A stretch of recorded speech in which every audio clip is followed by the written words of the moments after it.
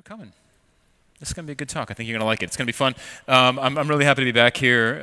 It's my second time in Malmo. I was here. The last time I was here, the Eurovision was here. I don't know if you recall, it was a few years ago. It's a lot calmer in the city this time around than it was the last time. That was a lot of fun. I'm going to tell you a story this afternoon about lean, agile, and design thinking. My background is in design. I've been doing a lot of work in the agile space. I've been doing a lot of work in the lean startup space over the years, and I've seen a lot of the attempts to make these ideas work well together. I'm going to share some of those ideas with you today.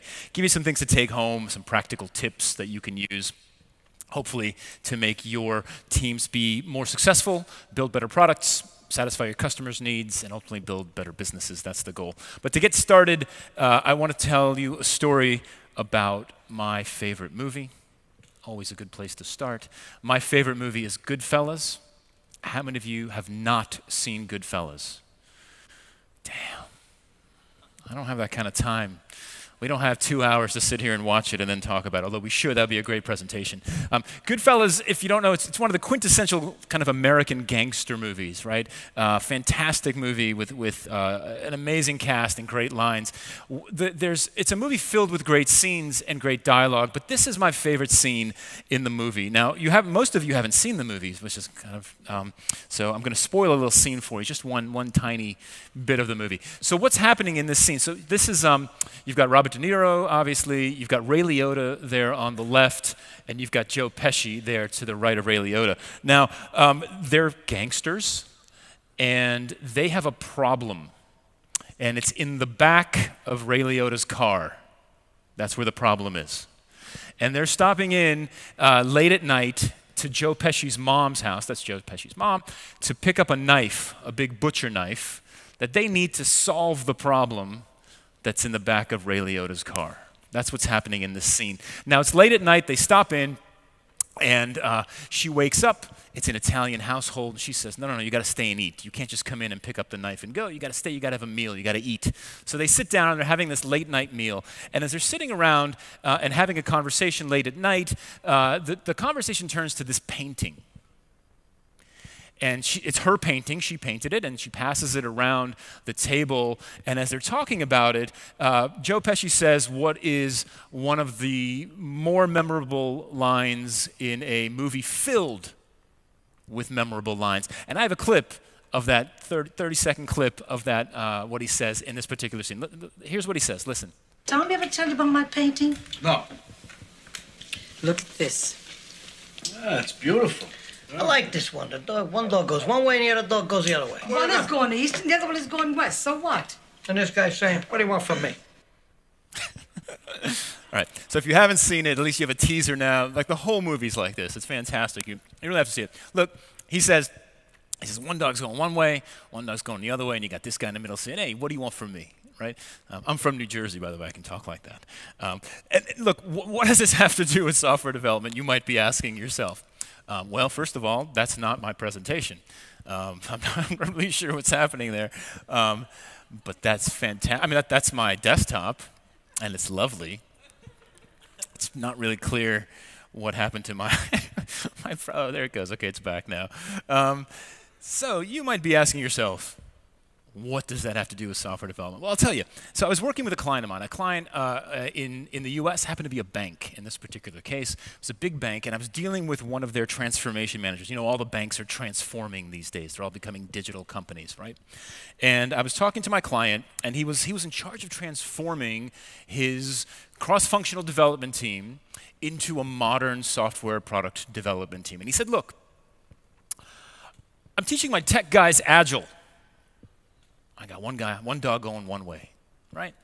I'm teaching my product folks lean and lean startup in the enterprise. I got one dog going the other way, right? Now, in his particular case, he actually had a third dog. He had his design team. Design team's going a third way. He's like, I'm teaching them design thinking. And this magical synthesis, this nexus of process and collaboration and shared understanding and language and amazing product success isn't happening. They don't have a shared language. they don't know how to work together. They have different rhythms, different cadences, and they're not, this amazing burst of creativity, collaboration, agility isn't working. And I'm here in the middle saying, hey, what do you want from me?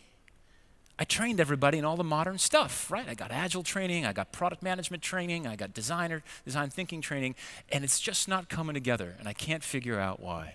Now, this really got me thinking to understand, because again, in all respects, he's doing all the right things in this particular case, right?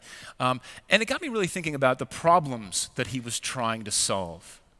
And what he was doing in this case, and what I see happening in a lot of the organizations that I work with, is that we try to fix everything with process, right? We've got these process hammers, right? The Agile process hammer. It doesn't work, hit it with the Agile hammer, right? Doesn't work, hit it with the Lean or the Lean Startup hammer. Oh, design thinking, we got a design thinking hammer now?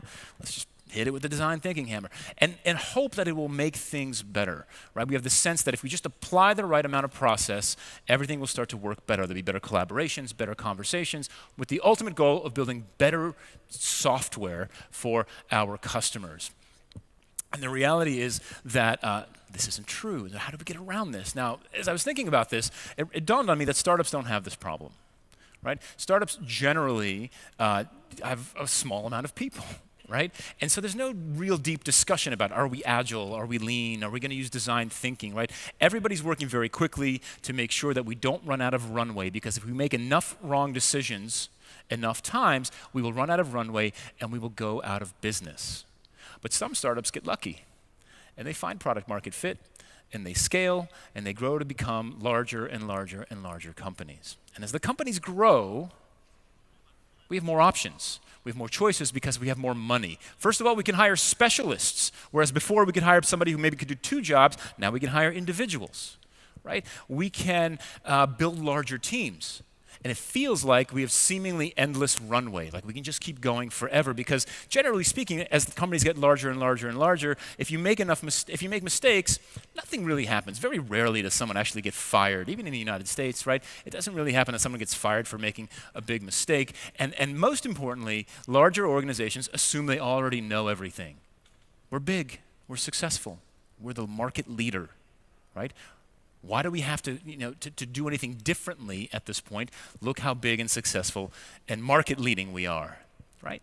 And yet, in all of my travels, and I work with companies around the world, I see this all the time, these talking heads. We want to be lean, we want to be agile, we want to recapture that innovative spirit we had as a startup. We seem to have lost the speed, the time to market. I don't know if that phrase resonates with you, right? How do we recapture that? How do we bring that together? And the interesting thing is that if you read the material on lean, agile, design thinking, it seems to focus on a single team, right? Here's how you make your team agile. Here's how you make your team lean, or apply design thinking to a team.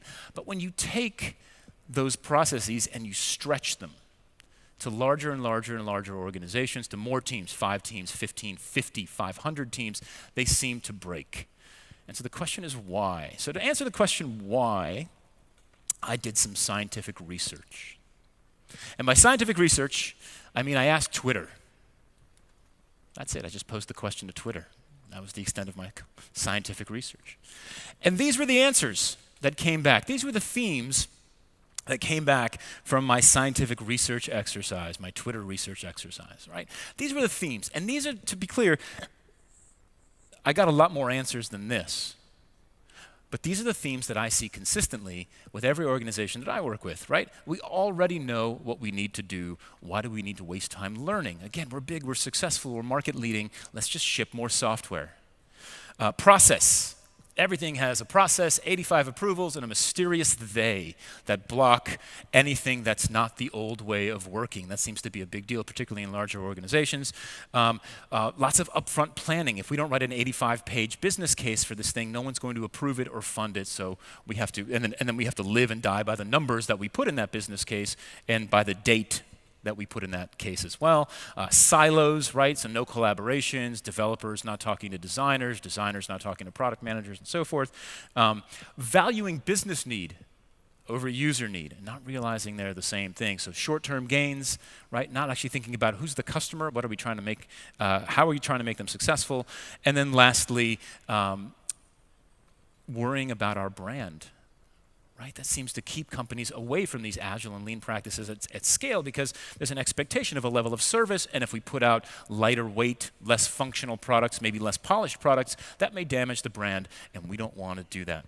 Now, the interesting thing is that when I started down this path, there wasn't a lot of material about Agile. As I told you, it was kind of at scale. It was focused on individual teams. But today, as you start to look and to try to, out there, if you're in any kind of a team leadership position or organizational leadership position, and you're trying to figure out how to build this collaboration and how to build this collaboration at scale, there's no shortage of recipes out there. Everybody's out there trying to sell you some kind of a framework that will allow you to then scale these practices and build that kind of collaboration. And perhaps there's no better visualization of that framework, of those options, than this chart.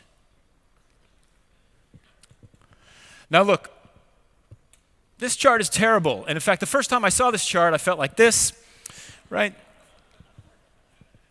And you should too. Look, this chart is terrible, not because of the aesthetic choices that this designer, this consultant made. Now look, by the way, if you haven't seen this before, what this is, well, it says it. It's the Agile Landscape, version 3, by the way. So maybe there's a version 4. He caught a lot of crap on Twitter for this particular chart. But look, and unjustly so, I believe. This is a terrible chart, not because of the aesthetic choices. So what's happening here, if you can't see it, every one of the stops on this London tube map style illustration is a technique that's broadly discussed or used in the Agile world. Everything is on here: Scrum, extreme programming, Kanban, 5 Whys, design sprints, spikes, literally everything. Everything is on here, right? Now, the reason why this is a terrible chart is not because of the aesthetic choices that this consultant made. It's because it's true, right? These are your options. You're trying to build a better collaboration, like my client, right? He went out into the world and he's like, okay, here are all my choices. I chose the 3 things that seemed to be the most relevant, the most popular, and I tried to put them together, and it didn't work, right? And so the question then becomes, how do we get away from this, right, and into a more tangible, practical way of building better collaborations between software developers, designers, and product managers, and ultimately building better products and services for the people that we service. Okay, so let's talk about this for just a second. So what's Agile really about? It's not going to be a crash course in Agile, I promise you. Is that me? Jeez, sorry. Let's not do that again. Agile was conceived by 17 software engineers on a mountain in Utah, at high altitude, where the air was thin,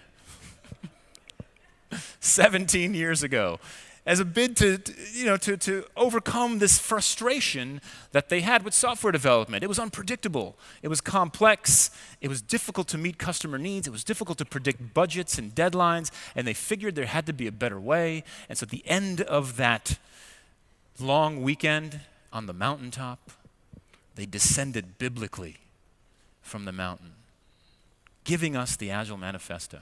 Now, the Agile Manifesto, if you've read it, and it's short, you should read it.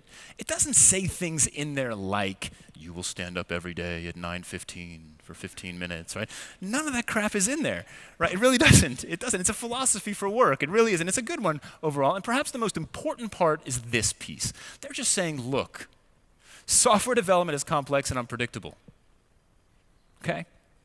As you start to build stuff, you will learn new things, or new things will happen in the world. As you discover that change, if it shifts the plan that you originally made for the product that you're building, change course. That's it. That's agility in a nutshell. Like, we could end the session here. You can go home and say, I learned what Agile is at Øredev, right? But that's literally it. You make a plan, you start to work, and as you discover new things, if they disagree with your plan, you change the plan. That's all these guys were saying, is that we work differently. And yet, what's happened is that most organizations have taken the Agile process and they've productized it, and they bring it in, and they hire it for a different purpose. Not for agility, right? Not for responsiveness, but to create more high-quality code faster. That's why most organizations, they're bringing in for productivity, for efficiency. Right? That's why most organizations bring in Agile, right? Because there's this belief, right, that this is what software engineers have to be doing all day long, right?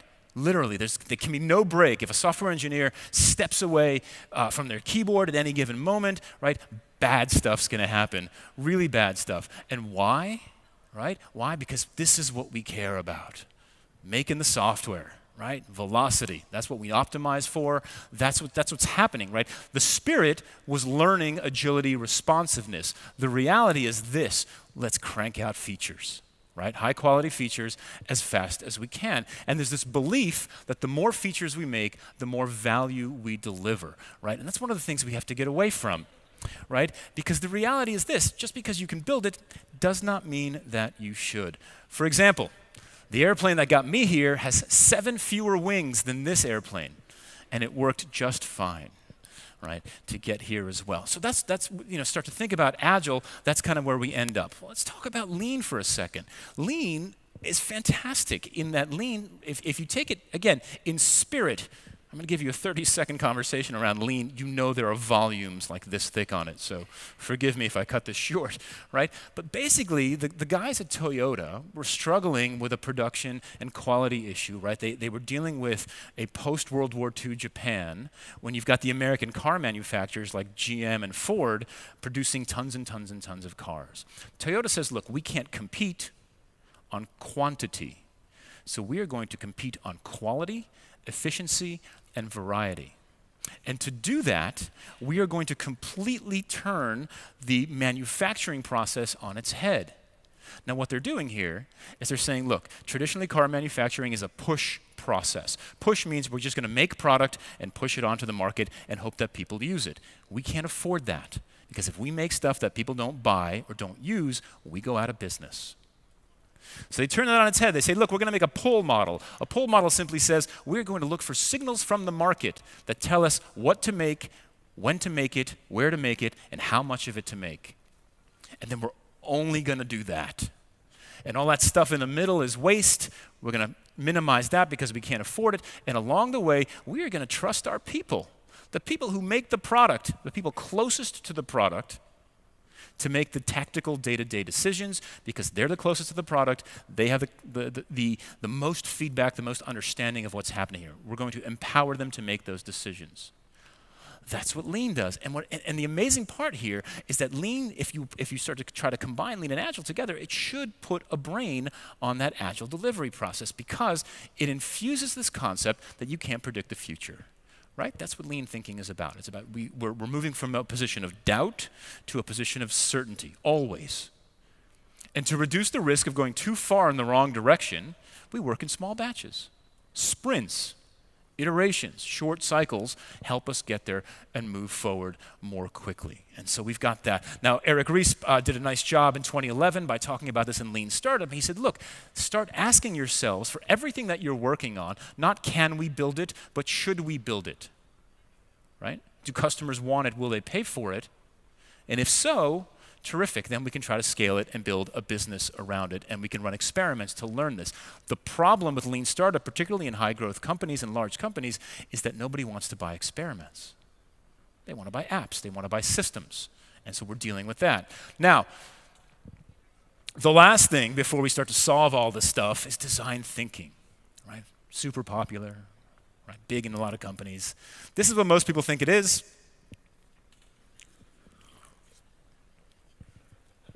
Can't do design thinking without the Post-it notes.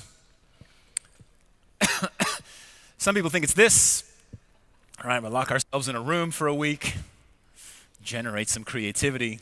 It's not any of these things. It's this. It's simply saying, look, designers have some tools for solving design problems. Let's take those same tools and apply them to business problems, right?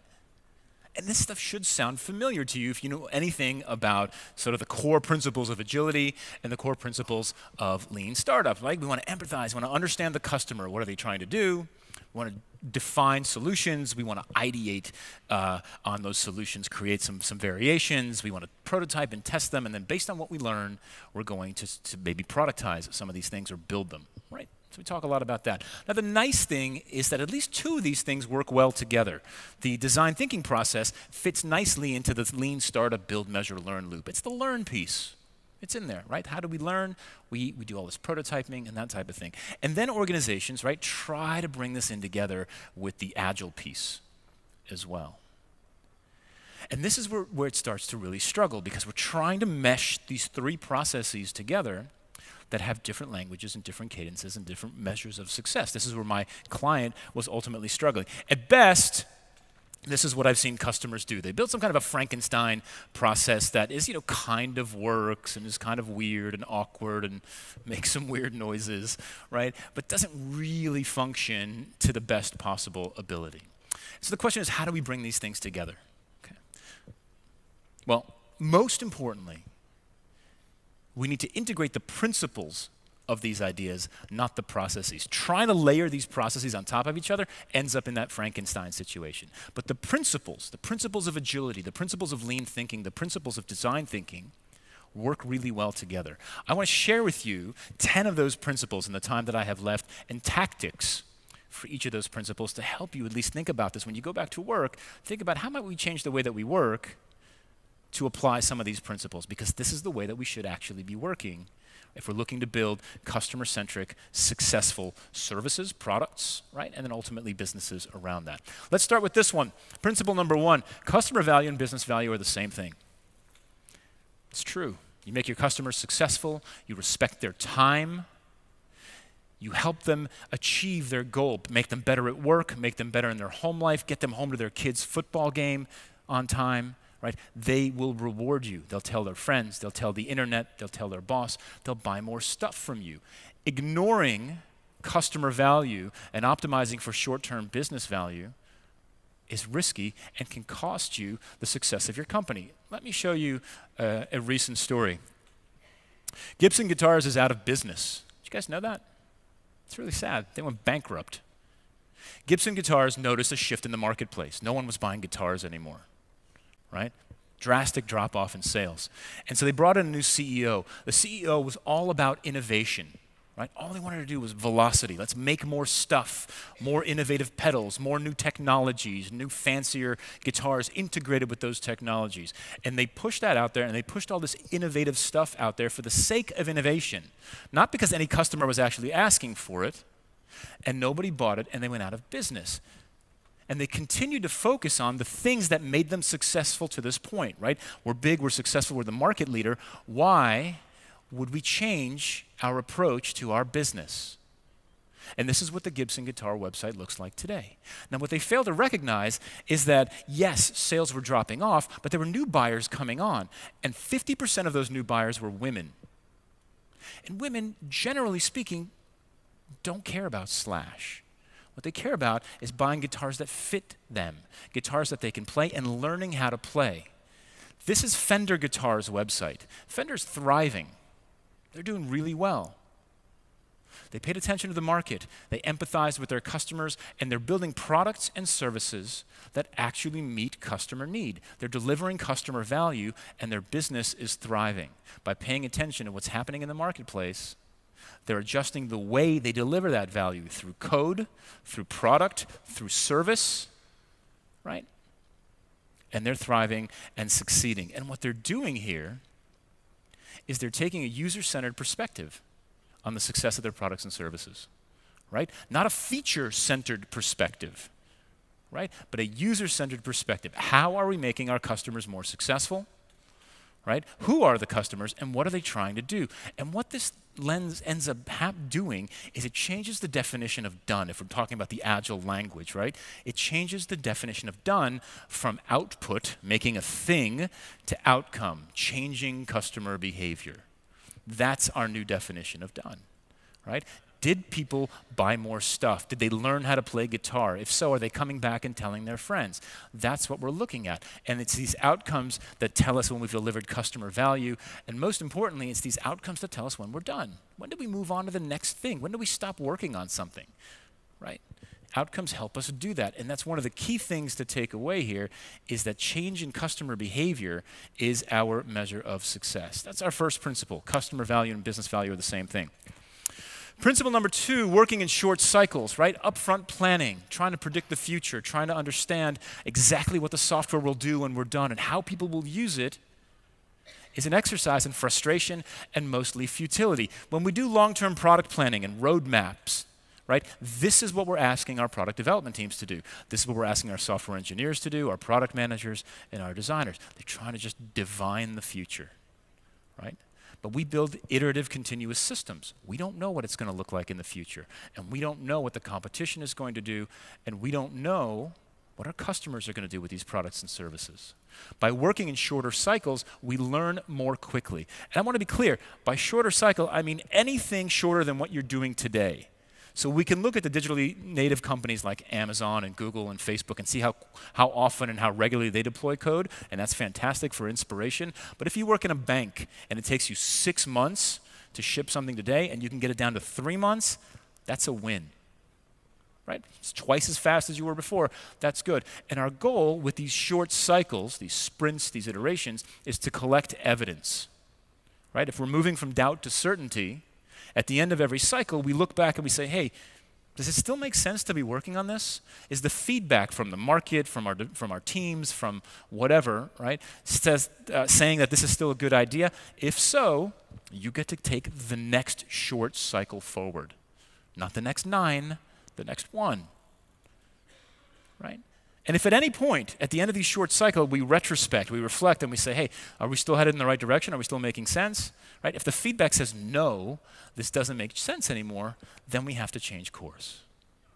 That's agility, right? That's the thing that we talked about at the beginning, right? Shorter cycles means lower investments, means lower risk, means it's easier to change course, right? And as our friend, the richest man in the world, likes to say, the great thing about fact-based decisions is that they should overrule the hierarchy, right? We're collecting evidence at the end of each one of these cycles, and we try to make evidence-based decision-making based on customer behavior. To help you do that, let me give you the 2 key questions I teach every team that I work with, okay? At the end of every cycle, as you're planning your next cycle, ask these 2 questions, okay? First is this: what's the next most important thing we need to learn? Not ship. Learn, right? That's a very explicit choice there. What's the next most important thing we need to learn? In other words, where's the risk in the thing that we're building? And look, sometimes that's going to be market risk or user risk or design risk. Other times it's going to be technical risk. All of those conversations are important, right? What's the next most important thing we need to learn? And then, what's the least amount of work that we need to do to learn that? Right? How can we de-risk this the fastest so that we don't spend 4 cycles or 10 cycles to find out that we shouldn't have done this? Right? So we spend 1 or 2 max.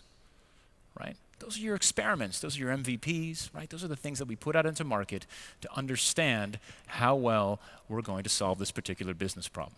Okay. Principle number 3, retros. Now, I told you that the manifesto doesn't have this, like, you will stand up every day at 9:15 kind of stuff, but it does talk about retros, and retros are great, right? Retros allow you to kind of look back on a short time frame and just talk about, hey, what worked well, right? Let's keep doing that. And what didn't work well, let's change that. Right? We talk about, I mean, there's 1,000 ways to do them, right? There's this, I use this one a lot. I found this one on the internet. I like this one. I've done these, the 4Ls retro, whatever it takes. The framework ultimately doesn't matter. The conversation matters, right? And the conversation has 2 purposes for retros. First, you're going to make the product better. What did we learn as we shipped product, as we got code into users' hands, and what's different about that? And then second, we're going to improve the process. Hey, last week, it took us forever to get the designs to the developers, right? And by the time they got it, there was no time to implement the design to its fullest. The designers were pissed. The developers were pissed. What do we do about that next time, right? If that happened for a 1-week sprint or a 2-week sprint, okay, right? As long as we tried something different the next time. Right? If that happens for 10 sprints in a row, retros help you undo that kind of stuff. Okay. Principle number 4, go and see. Right? There's all kinds of names for this. Go into the Gemba. You hear this from lean folks, right? Tom Peters, famous business management guru, talks about managing by walking around. Right? Managing. And look, if you're not a manager, forget that managing by and just leave the walking around part. right? Walk around the office, see what other teams are doing, right? See what's working for them, right? How do they structure their meetings, their cadences, their practices, and then amplify the good patterns. Bring them to your team. If you manage some teams, bring them to multiple teams, and don't worry about the labels. If something works inside your organization, it makes people productive, more collaborative, it builds that shared language. I don't care if it's lean or agile or design thinking, who cares? If it works, amplify those patterns. And do that, but just walk, you'd be amazed, particularly if you've got a big office, right, what people are doing in the corners. They're building really interesting practices. You can learn from them and amplify those patterns. Principle number 5, test only your high-risk hypotheses. Remember, I told you, what do you need to learn first? What's the least amount of work that you need to do to learn that? The least amount of work you need to do to learn that is your experiment. Now look, we rarely, if ever, have 100% budget for learning. Right? We have to ship. We have to ship product, we have to ship code. How do we test the most important things? Now look, hypothesis statements are our best guess about how we solve a particularly thorny or risky business problem for our customers, right? And so we believe that we can change behavior if a specific customer base gets some kind of a benefit from a feature that we want to build, right? If you were to fill this out, it could look something like this, right? We believe that a 50% increase in retention, right? That's a change in customer behavior, will be achieved if college students have more time for schoolwork. That's their benefit, right? With a food delivery service from the university cafeteria, right? That might be a good idea. It might be a bad idea, right? But these are our hypotheses, and we're going to have a lot of these as we look to build new products and services for our team. But the problem is you can't test everything, because we have to ship stuff as well. And so I like to use this framework to focus on which hypotheses you should actually test, how to focus your learning. If we're going to build lean thinking, design thinking into our agile processes, right, we've got to focus on the most important thing we need to learn next. The hypotheses that fall into this quadrant, the quadrant of high risk and high perceived value. And to be clear, it's perceived because you don't know. You think it's a good idea, but you don't know, because you can't predict the future, right? And risk, again, is going to be contextual. It might be technically challenging. It might be a business risk or an adjacent market or whatever it is. The stuff that falls into this top right corner, that's where your learning activities go. That's where your design thinking, your lean startup, your research, your discovery work, right? Those are the things, those are where you apply those processes, right? Because if something falls into this bucket, high risk, low value, just throw it out. Don't work on that.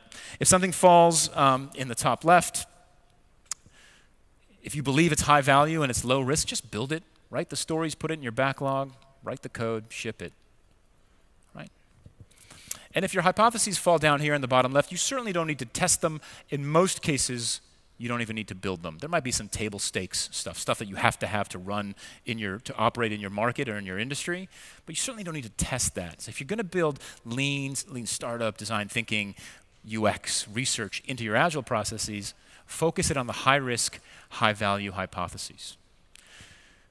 Next, one of the most important things that I've learned in my career, do less more often. It's one way to harness these new processes, these new ideas of agile and again, lean startup and so forth, into a way that everyone can accept, regardless of what they do on your team, right? So instead of trying to do a kind of a massive discovery phase up front or a big design phase or a research phase up front, right? We do less. We do a much smaller scale effort. We just do it more regularly because we've got this time box that repeats itself every week or every 2 weeks, right? I'll give you an example. I spent a lot of time in the first half of my career doing traditional research, sitting on the other side of the one-way mirror, eating a lot of candy for 2 days, and if you've ever done that, I don't know if you have, but I can tell you, and 10 people come through on the first day, 10 people come through, and they test your product for you on the second day, and I guarantee you that by the end of the first day, you know everything that the people are going to say on the second day, right? Complete waste of time, right? If you're doing good work. Instead, right? Again, coming back to this question, what's the fastest way to learn the next most important thing? And we can run these experiments based on what do we need to learn next? What's the fastest way to do that? Let me show you some examples. The Echo. In this particular case, Amazon realized that the most important thing they needed to learn next was what are people going to ask this thing? And what's a good answer? Right? Voice interface, that's probably good. Right? Now look, Amazon is good at writing code and deploying code and shipping it regularly. They could have just written stuff and seen how it works. Instead, what they did was they ran an experiment. They did less, more often. They built what's called a Wizard of Oz, where they put a customer with a fake Alexa in one room and a microphone. And the customer would talk to the Alexa and ask it questions. And in an adjacent room sat an engineer with a laptop, and he heard those questions, and he would type those queries into Google, get the answer, and then speak those answers back in a microphone. So it feels like the Alexa is answering your questions, right? The reality, there's nothing there. They did less, and they do this kind of experimentation more often. They're learning, right, based on the most important thing they need to learn next, right? Here's another great example. I love this example. I came across this just this year. Do you guys know what's happening here? That's right, testing self-driving cars. This is Ford Motor Company. Ford Motor Company's been building cars for 100 years, right? What got them here is not going to get them to self-driving cars. Integrated software, integrated hardware, right? The most important thing they needed to learn, and the fastest way that they could do that was by disguising this guy as a car seat. They put him behind the wheel, and then they put him on the road. Why, right? To learn the next most important thing, which was, how will people react to a self-driving car? Right? Because, look, they could have written the code, they could have built the hardware, they could have integrated it all and hoped that it would work. But the results here could be tragic. And so instead, they did less more often. Right? They did product discovery to test their highest risk hypothesis, which in this case literally involved a costume. That was it. Right? Again. Principle number 7, working as a balanced team. This is the one that gets broken again and again and again and again. And it's like book after article, after blog post, after conference talks about this. And it still happens so rarely. Teams. Successful modern software development teams are small, 6 to 10 people. Okay? Smaller teams are more accountable, they're more agile, they move more quickly, there's no hiding in a small team. Okay? Successful modern product teams are dedicated, they work on one thing at a time, not 3. Everybody on the team works on one thing at a time. For some reason, some reason organizations across the world seem to think that engineers can only work on one thing at a time, but designers and product managers can support multiple projects at the same time. Dedicated teams, much more successful. Co-located, ideally, I know the previous session was about remote teams, right? And I recognize that this is our reality today. Co-located is best. If you're not co-located, then use the tools that you learned about in the last session. But in order for those tools to work, you have to be awake at the same time, right? So that's the key here. If you're not co-located, overlapping time zones, okay?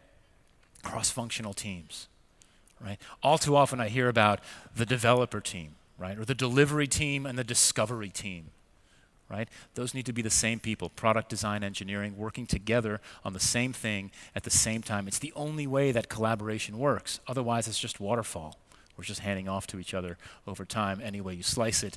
And again, just like the lean folks taught us, we want to make our teams autonomous and empowered. If we're working in short cycles, if we're learning, if we're iterating every week or every 2 weeks, so what if we get it wrong?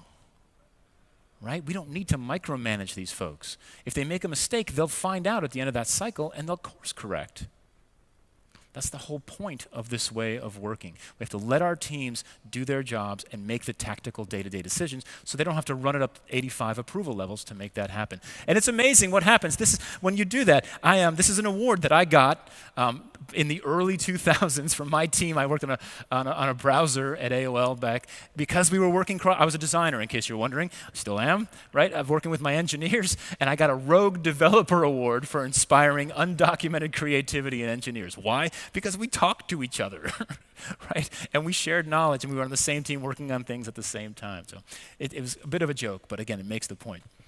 3 more things. Principle number 8, one of the most important things that you need to be clear about is radical transparency as an organization. How do you build transparency about what we're working on, why we're working on it, how we're doing, and what success looks like? If you can build that into your teams, start with your team and then scale that out, the collaboration is better. People are far more engaged in making the customer successful. And there's lots of ways to do this. Rituals work really particularly well. This is the Karate Kid. Please, how many of you have seen the Karate Kid? All right, good. Phew. Good. We don't have to explain this one too much. By the way, you want a really quick sobering fact? Ralph Macchio, Daniel's son, he's 50 years old today. Hits home a little bit. Anyway, Daniel's son comes to Mr. Miyagi, says, hey, I want to learn karate. Mr. Miyagi says, that's great. Paint the fence. He says, but I want to learn karate. He says, that's terrific. Wax my car. Right? Unbeknownst to Daniel's son, he's learning karate, right? He's waxing, he's getting the motions, right? Rituals, particularly the Scrum, the Agile rituals, work really well to teach teams transparency. If you just went to a team and said, be transparent, they'd be like, all right, whatever, right? Stand-ups. Do a stand-up every day, right? That's the beauty of stand-ups. They drive transparency. Now, the teams might not know why they're doing stand-ups at first, right? But it becomes very clear that if every day you have to stand up, I have to stand up in front of my team, and I have to say to my team, well, yesterday I bought some shoes online. Today I'm going to put some money on the horses, and what's getting in my way is all this work stuff, right? That conversation gets really old really fast. Right? Stand-ups drive transparency in what the team is doing. Scrum of Scrums, demo days. Demo days are fantastic. You can demo working code. You can demo an experiment that you ran. You can demo a customer conversation. It doesn't matter as long as you're showing the work that your team is doing. Drive that transparency in there. Access to customers drives transparency. Make sure that you seek it out and that your company grants it to you, right? We're coming up on Black Friday in the United States. This is literally what it looks like. It's actually this coming Friday. It's going to be fantastic. And the reality is that the more customer access that you get, the more you can get a sense of what's actually viable, because this concept of MVP permeates the way that we work, and we all have a different version of what minimum actually means, but access to customers tells us, is it actually viable, right? And that's the key here, is to use that customer feedback to drive our decision making and to drive that home, right? The other thing that helps drive transparency in this particular case is access to data. There was a conversation in the keynote this morning around Star Wars or Star Trek. I am strongly on the Star Trek side, so you'll see a lot of that over here. But access to data is key. I used to work at a company where the only way to get any kind of analytics or reporting was to spend a certain amount of hours per month in the BI queue, the business intelligence or business insights group queue, right? And the CEO could always jump the queue if he wanted to. So you didn't get your report that month, you don't know how your products are doing, right? We give our employees access to electricity and heat and air conditioning and coffee. We give them access to data. Everyone should be able to measure what's happening with their products so they understand how things are going. That drives transparency in our decision making. 2 more things. Principle number 9, and this one's tough. If you're not in a leadership position, then this one's tough, but it's a good question to ask, right? What are the incentives that we have as software developers, right? As product managers, as designers, as team members? What's the incentive that we have? Because it really changes, right, to help, based on the incentive to help us determine, what our ass is on the line for, right? That's the key in all of this, right? In other words, what are you getting paid to do every day at work? Are you getting paid to ship software, right? Or are you getting paid to deliver customer value? Because those are 2 very, very different things, right? Are you there to create output, period, end of story, as long as we get the features out? Or are you there to make customers successful? Right? And in most organizations that are trying to build this collaboration between Lean, Agile, and design thinking, they are asking their teams to deliver customer value, and they're paying them to deliver features. And those are 2 contradictory things. And that's where a lot of this stuff breaks down. So if you're not in a leadership position, I would ask this question. I would review it, and I would bring this up with your leaders and your managers to understand what's driving the way that we get paid and what we're being asked to do, because that's often where a lot of this conflict lasts. Okay, last principle is this. The only way that these ideas of Lean, Agile, design thinking work well together is if we make learning a first-class citizen of our backlog. Right? I've worked in too many organizations where we've got sort of the real work backlog, which is all dev work, and then design, product management, research, product discovery, all was over here. Right? And the team's coming into work, and they've got at least 2 backlogs with number 1 priorities on them to choose from. Guess which one they're picking from every single time? The dev work, every single time. Right? We've got to unify the work into one place, and learning has to be a part of that, right? And look, lots of ways to do this. The easiest thing to do is just to track it, to visualize it the same exact way that you track every other piece of work, right? You make cards, virtual, physical, whatever, cards for the dev work, do it for the learning work as well. Write down your hypotheses. Write down how you're going to do that learning. Right? What's the experiment? What's the MVP that we're going to build? Assign it to someone. And if you're going to estimate, and I'm not opening up that can of worms ever, right? It's your choice. But if you're going to estimate, right, put that on there. And then, once you've done that, put it in your backlog. The same backlog where everything else goes, right?